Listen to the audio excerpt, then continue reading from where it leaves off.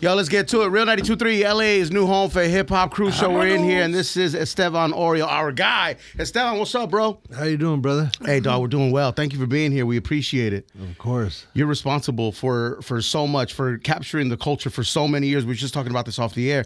Over 30 years, and over 30 years plus of you capturing the culture here in Los Angeles and really showing the world what we look like, what we sound like, what it feels like. You feel me? You're responsible for the original LA, the LA signs or LA fingers, I guess, right? Yeah. And so much more. From Hollywood to the hood, dog. You've taken every picture. Yeah. What a career. Congratulations, man. Thank you. Yeah, it's been a fun one, you know. Been a great journey. I've been around the world a couple times, you know, at the House of Pain in Cypress Hill, and then from that, I set myself up as a photographer to be able to keep traveling, because what was a trip for me is when I got off tour in 2005, like the guys were like, hey, we're going to take a break. You know, we've been going hard since 92. Let's kick back and take a break and, you know, and like reset. And I was like, well, that's cool, because, you know, they get money from you know, every time the song plays. Yeah, but yeah, record sales and stuff. Yeah, sure. if we're not on tour, then I don't get nothing. So I was like, what can I do while this break is going on? And I was like, well, I know how to do construction. I don't really want to do that no more. Right. I know how to work the door at clubs. I don't want to do that no more. Yeah. And then I knew how to do photography and filming. So I just jumped into that, you know, head first. And because of traveling all those places, I made some connections here and there. And yeah. A few connections, right? Just yeah, a few, yeah. maybe one or two. If you have half a brain, you know, you try to do stuff like that. So I was able to go back just as a photographer to these places and, you know, have art shows. And it's been a fun one. Man, let me plug, man. Hip Hop Till Infinity. It's an immersive tribute to 50 years of hip hop, featuring all 5 pillars of hip hop: graffiti, breaking, emceeing, DJing, knowledge. 6400 Sunset Boulevard, Los Angeles. What a great location on Sunset as well, right? Yeah, the old Amoeba. Yes, you sir. Know, rest in Legendary. peace to that building. For you know, like, I don't know, man. I've been in that old Amoeba so many times. I haven't been in the new one yet. Where is it at? Where's the new one? It's on Hollywood. It's a few blocks down. It's by. It's Pantages. Yeah, it's 1 block east of Vine on Hollywood. Man, did they gentrify? Is there a Starbucks inside of it now or what? No. Okay, good. Thank God. Thank God. Keep it pure, you know? Yeah. Keep it pure. The Nipsey star's right outside. Man. That's amazing. Yeah. Big Boys is outside. Yeah, that's right. And then Cypress is across the street. You know, you've been in, obviously, you've shot like every part of LA.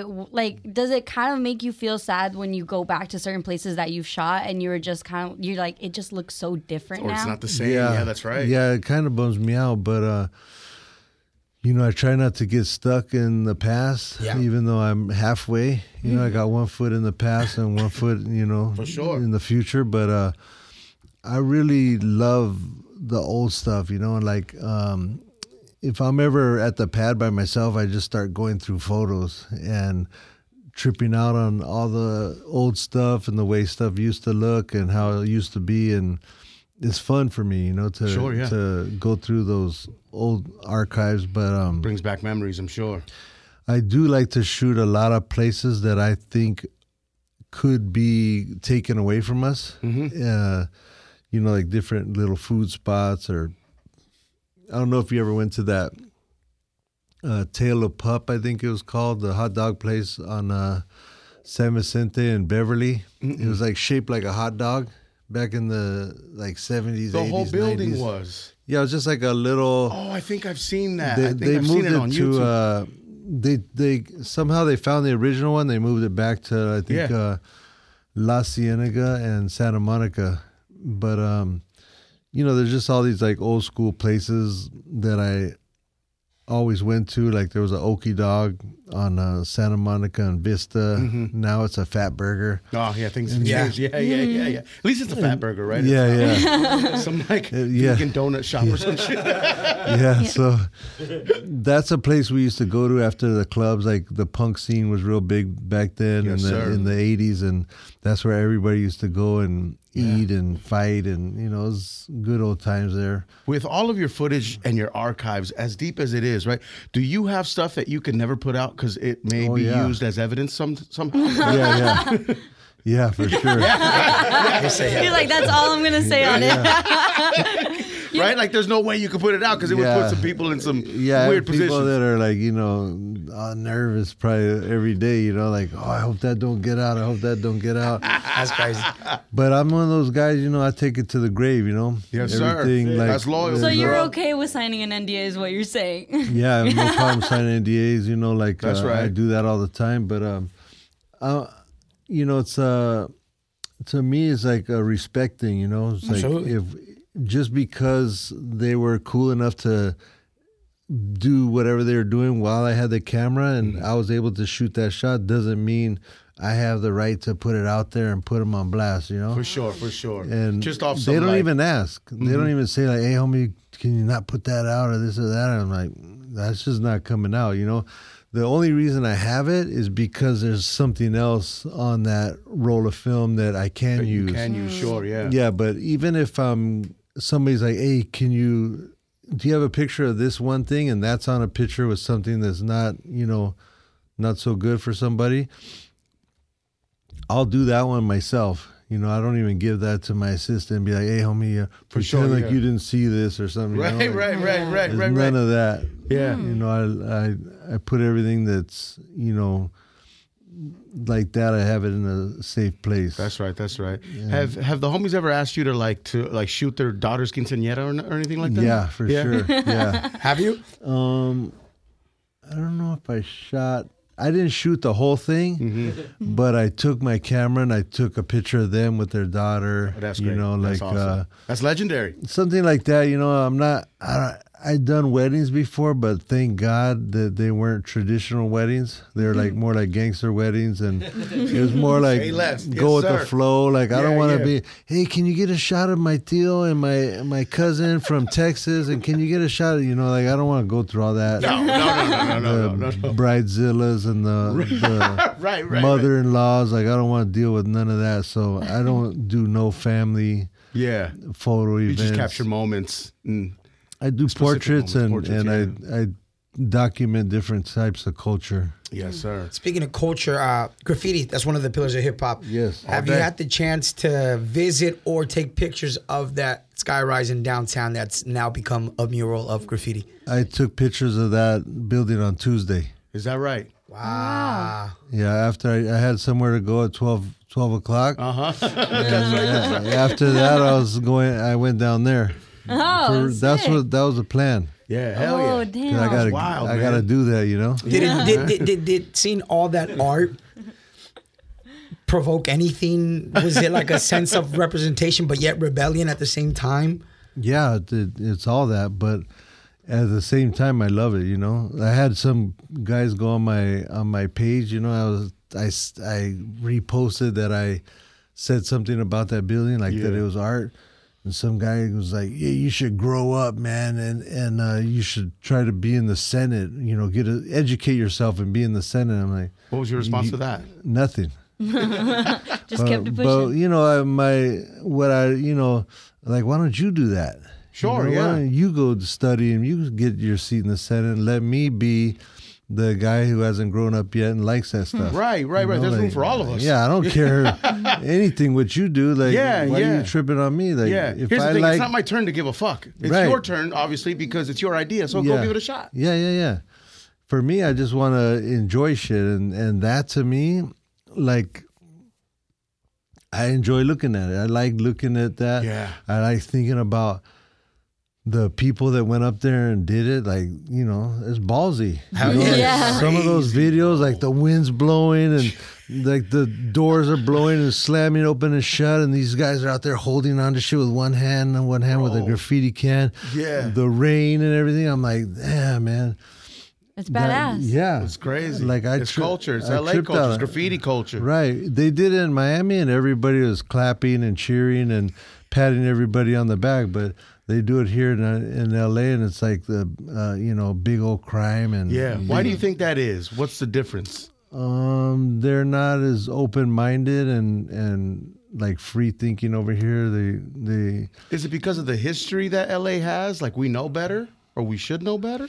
I mean, no better what. Like, people just want to go out and do their thing. It's not like it's something new. I've seen photos from the 60s and 70s where walls were just blasted up with graffiti. So it's like, it's nothing new, you know? Yeah, man. And these guys are, I thought there's some pretty cool stuff. And the new stuff they've been doing lately, the past couple days where they've been doing like multiple floors, like one crew. Yeah. That's crazy, bro. I was like, that's so sick. Bro. Like, look at like how they line up the letters and everything. Like, you're on one floor and you go, oh shit. I got excited. You go from one floor to the next, and the lines are perfectly lined up. Lined. How do they do that? It's like they planned it. It's sick. It's crazy, dog. Yeah, and I love it. I think it's cool. Like, if it's such a problem, then do something with it. You know, go clean, finish the building. Like, it's been sitting there. All of a sudden,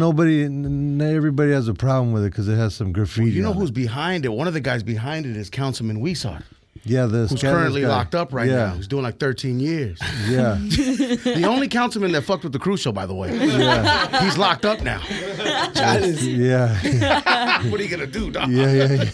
Earlier you were talking, you know, about the places that you would visit, the streets and everything. What do you feel like you know more about LA? Freeways or streets? I'd say all of it, and the crazy thing too is like, some people that I know throughout the years are just confined to their own area, their own neighborhood, and that trips me out, you know, because I've been to so many parts of the city, and I love it, you know. Like, I have my truck is probably 4 or 5 years old, and I have 150,000 miles of it just in LA. Like, I don't go to across the country or nothing. Like, just driving around the city. Like everywhere. And you know, I know that the you know, people out there are probably pissed off because I'm using gas. I got the V8 truck, but you need a Tesla, bro. Yeah. I just don't want to like that one movie where they just started running into each other. Yeah, what was it called? What movie was that? The one with Julia Roberts. Yeah, something about the end of the world, or like, I don't want my car to just drive into a bunch of other Teslas and smash me up in there. That's right. Crazy What's your movie, favorite though. part of Hip Hop Till Infinity?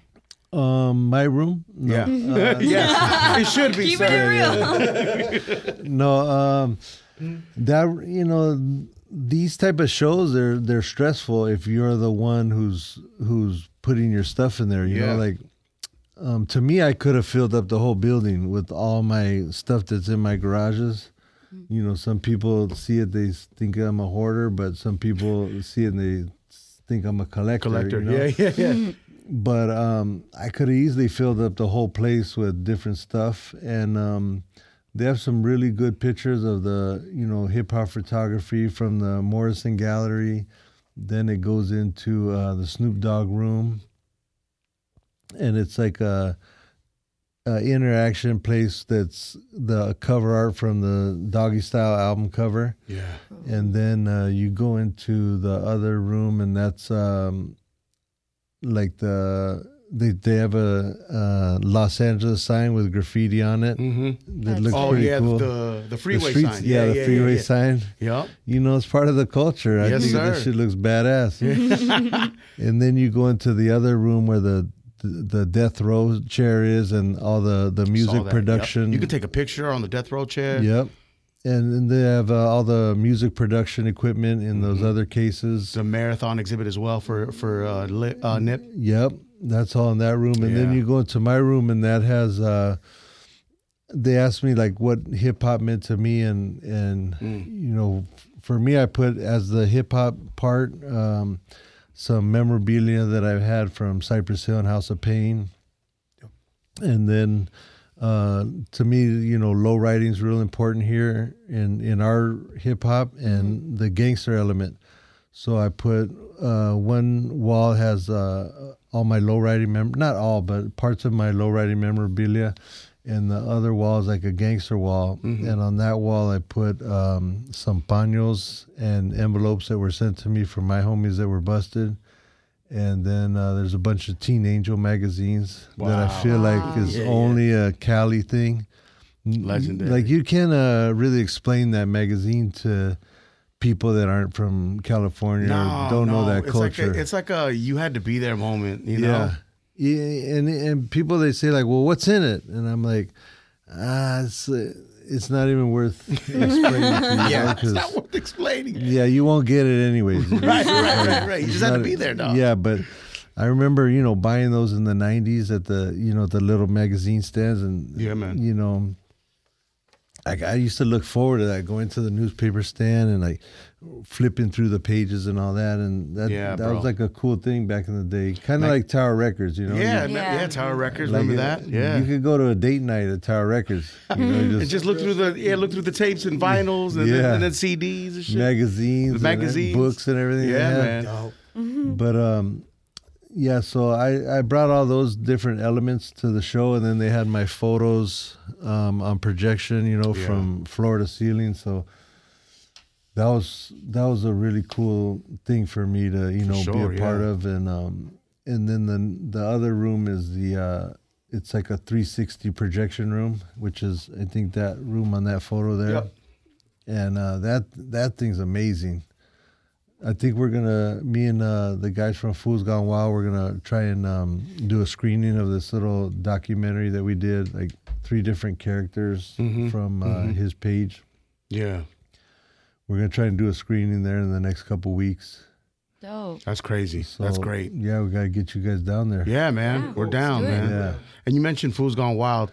They started as a social media page, but became so important to the culture. Yeah, it's crazy. It's crazy, right, man? And salute to them. Yeah, and the guys that run it, they're like, they're real community driven. They help a lot of people, and there's a lot of like haters on there. They call them the net bangers, but those dudes do a lot more than all those guys put together do for the community, So I feel like as much as they feed to social media, like the content, they're not for social media. They're for they got a purpose, and they understand that creating a buzz, visibility on the internet could be used for a greater good. And for the culture, not the clout. Yeah, they do all that, and it's the coolest thing.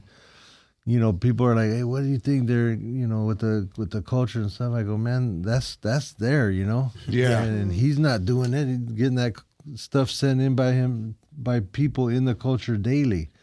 Like people send hundreds of things daily, and he just reposts it, Yeah. But he adds his, comedy to it, and that shit's funny. It's so funny check that all that. Yeah, it's so funny that he put a thing at the Comedy Store, just said, "Hey, little mystery, surprise comedian night," and it's sold out.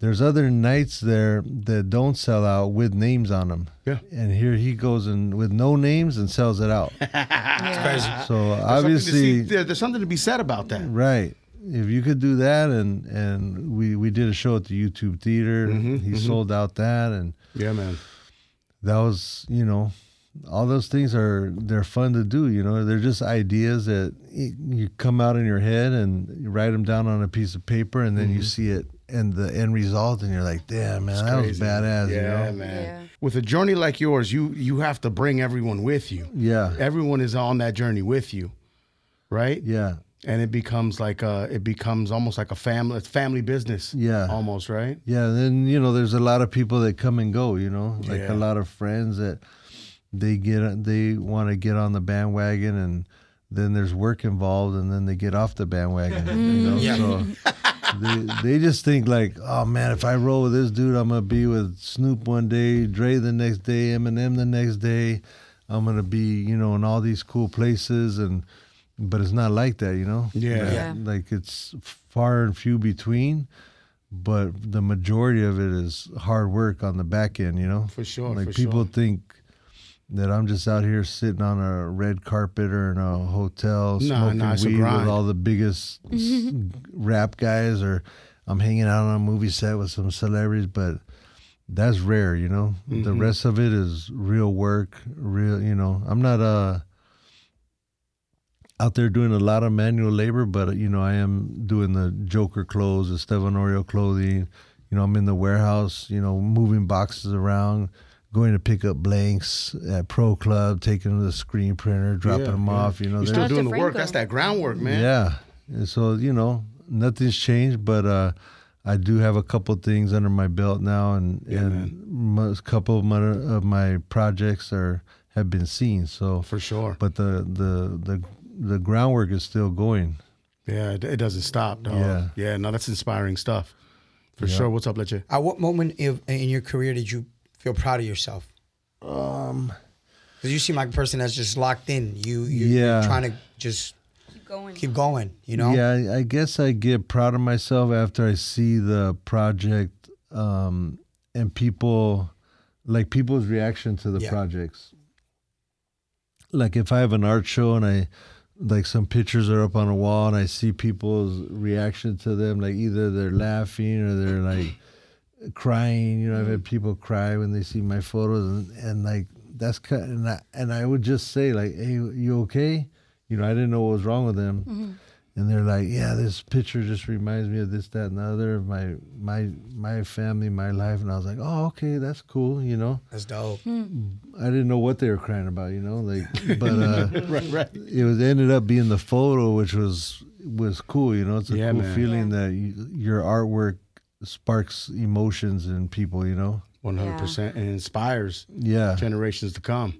So that's kind of when I notice it, but after that, I'm driving home, I forget all about it. I'm on to the next one, Yeah, I know, right? It's tough to stop and think about what you're doing when you're just after so much. Yeah, this I was on a call today, a Zoom, and they're like, okay, everybody go around, on the Zoom, everybody go around and introduce yourself and what you do. And I'm like, what I do? Like, what do you want me to do? Like, what part of what I do, Yeah, exactly. So where do I start, bro? Yeah, just give us an update. And I just go to 92. I go, I was doing construction, working the clubs. Yeah. And then I got, I met up with Muggs in 89.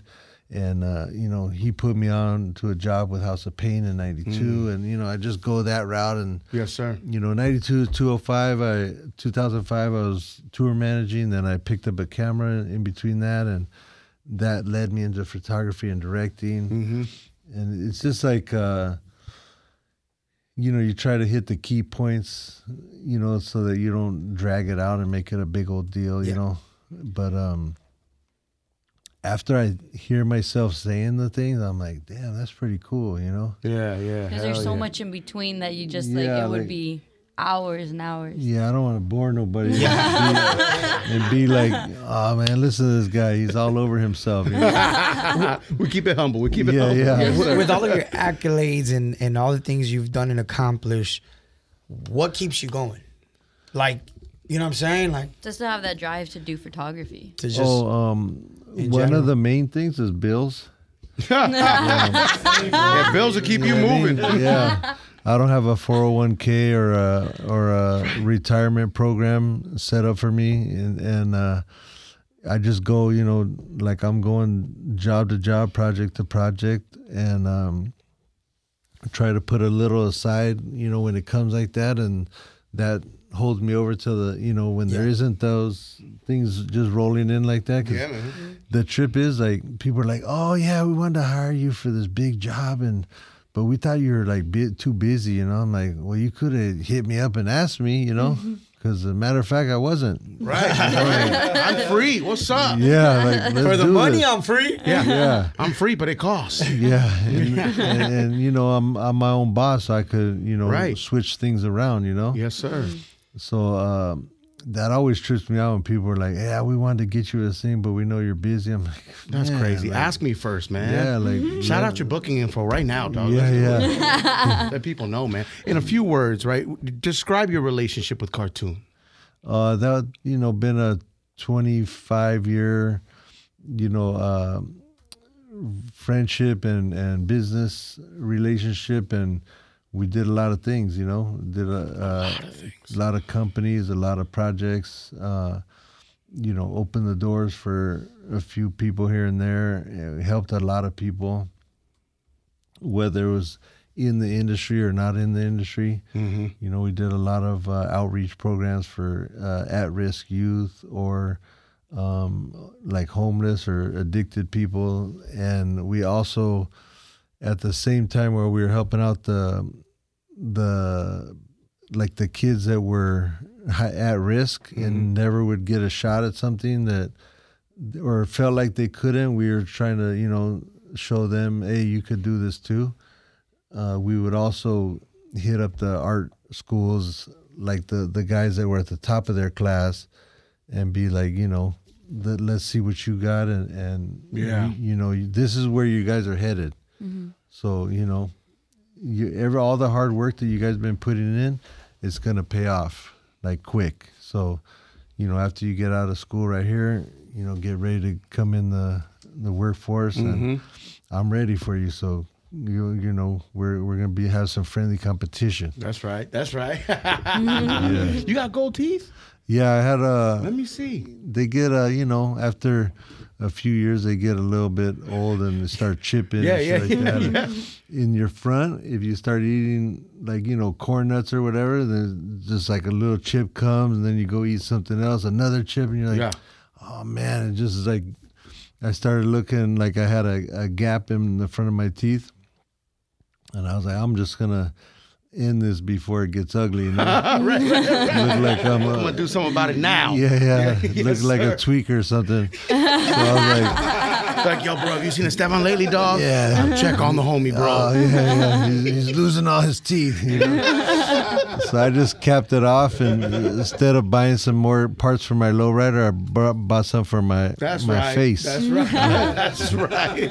I respect that. Hip Hop Till Infinity. Tickets are available now at hiphoptillinfinity.com. We appreciate the time and energy, bro, and of course the art and the pictures and everything else. Thank you very much, man. Man, thank you guys for having us, and everybody needs to check that out. It's a whole, I've done, you know, it's important, bro. I've done at least 50 exhibits, you know, big exhibits around the world, and this one was special for me. You know, something different, and it's cool, man. Yeah, man. I and think it's LA. In LA, for LA, by LA, bro. Right, exactly. Yes, sir. I should write lyrics. Yeah. Right? Be crazy. Estevan, thank you, bro. We appreciate it, man. Guys. Cruise Show, Real 92.3. Yo, check out more of our YouTube interviews now, ASAP Plus. Download the free iHeartRadio app so you can check out the Cruise Show podcast.